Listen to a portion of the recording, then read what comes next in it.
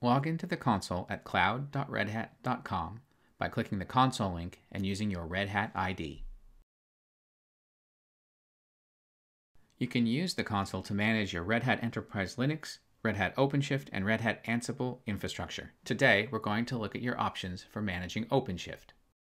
In the Clusters section, you can view your existing clusters or create new clusters for cloud, data center, or even local.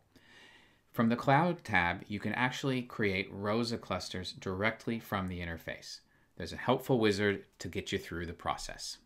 For a complete overview of your clusters, choose the Overview tab. You'll see all the clusters you have, telemetry, and everything else you need. The Releases tab provides valuable information about existing OpenShift releases. Check out what channels available, the support level, whether it's full, maintenance, or end of life. And in the Developer Sandbox, you can launch a pre-configured private OpenShift environment to be hands-on immediately.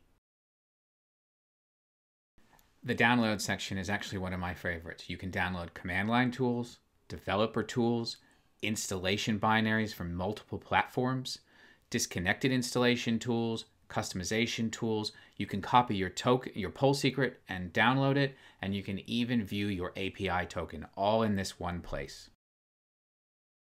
With Red Hat Insights for OpenShift, you can get recommendations for the best way to run your cluster. Each cluster has specific recommendations available in this section. In the Vulnerability section, you can actually see which CVEs affect your clusters and relate them directly to the clusters running. With subscriptions, you can view all available subscriptions across dedicated, on-demand, and more.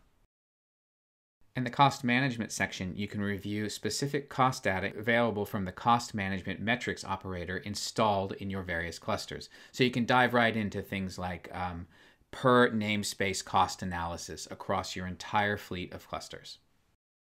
And there you go. As you can see, the Red Hat Hybrid Cloud Console is a great way to manage OpenShift.